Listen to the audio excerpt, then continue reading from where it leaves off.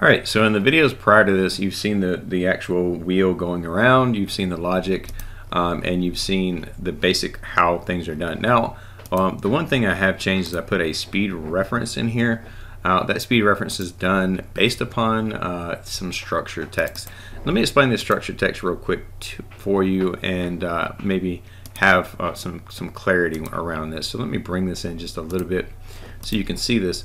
Now, in the first scan, first off, I have an if statement, right? So let's just come in and shorten this up so you pay attention to one thing at a time as we go through it. So we have an if statement right here. And now this is saying if a first scan happens of the processor, I want to set the speed select of each one of these to 0. Or actually, I want to set the speed select of 0 to 1. And the rest of them I'm going to set to 0. Okay? Now what that's going to do is it's going to protect our system to say, okay, there's no speed indicated, right? So at a speed of 0, and I'll show you this, at a speed of 0, if speed select 0 is on, then the speed is going to be 0. All right, so the speed setting will be 0. Now, else if we're going to have the speed select 1, if that's on, then we're going to have a speed setting of 1. Else if 2, and then so forth, right? So we're basically saying two if statements right there. One, if the processor has transitioned from remote run to program, or lost power, or is the first boot up or first cycle of the processor, then it will use this logic right here. Now that's a protection agent, and that's something that you can put in to help. It's different scenarios, different purposes for that, right? So then when it comes down to it, we have our speed select. Now our speed select is done slightly different. So as we're saying, we're going to use a case example this time.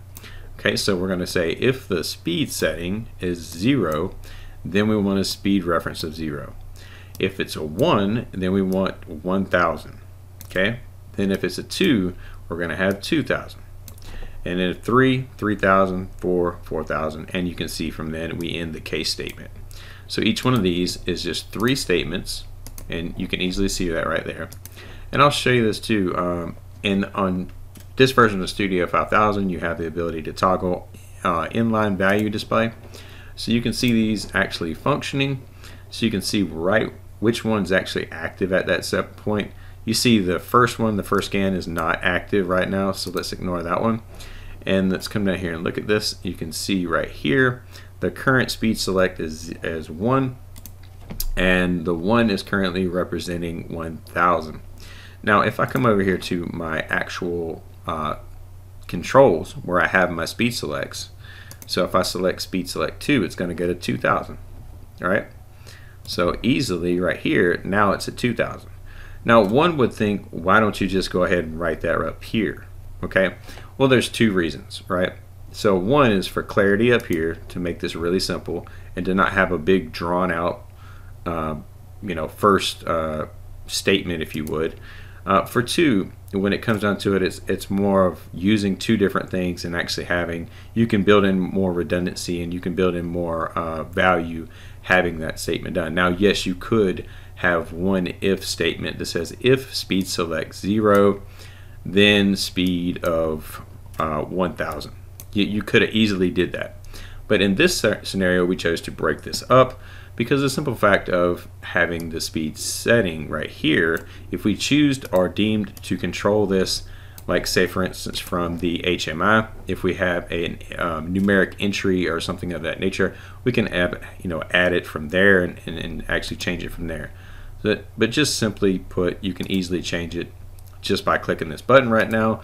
I made this very simple scenario so that we can actually understand that and understand the way that property works. So again, if I come down into my code, now that my code is, I have all this in speed control and structured text, right? So if I come over here, you can see my speed reference to each one of my MAMs, which is my motion axis moves, are going to be a speed reference of 5,000 at this current time. Right, so you can easily see that. Now as the trend, I actually have the trend showing that as well. So you can see kind of what's going on right here.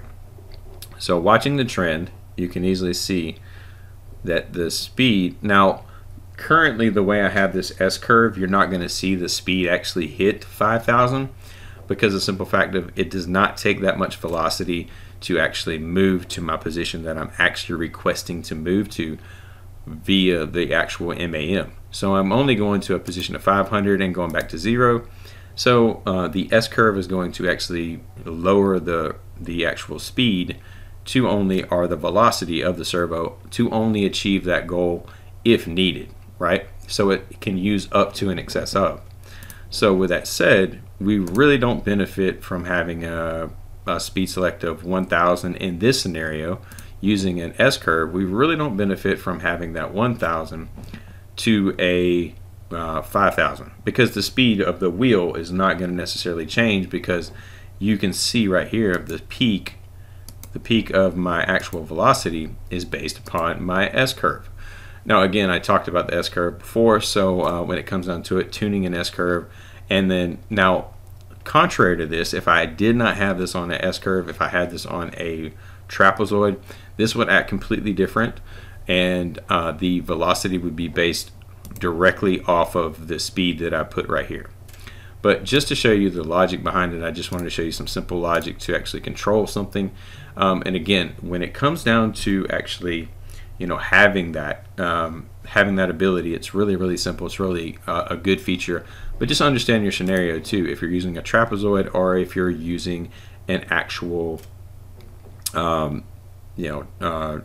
S-curve like I'm using right here, right? So this is using an S-curve. So I was just kind of looking at why it went out of spectrum right there. It's probably because I don't know. We changed speed. So what happens is if I change speeds down here, then I change the speed interrupt, which happens to cycle the MAM, and if it's in the middle of a process, what that does is it upsets that specific instance of that process. So that's why you're seeing that big jump right there. But now everything, you see that I'm not messing with the speed. Everything does seem to it goes right back to normal.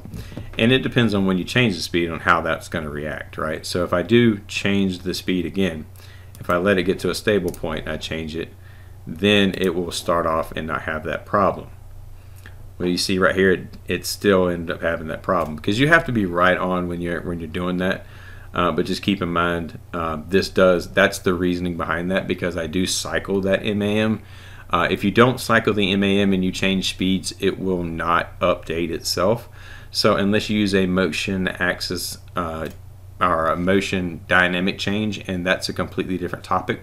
So let's actually talk about, again, going through this and talk about the logic we added and the speed reference, right? So that's, hopefully you learned a lot just by going through that and kind of experiencing the speed logic and kind of understand how that works and the reasoning behind what we're doing. It's just so you kind of understand and to kind of give a base implementation of just some simple code behind a servo and a simple wheel moving back and forth, so that you can see the instance of the velocity changing, or you can see the instance of it hitting its position. We're currently going to a position of 500, so you can see the way that works. Hopefully you learned a lot from that video, and we'll see you guys on the next one.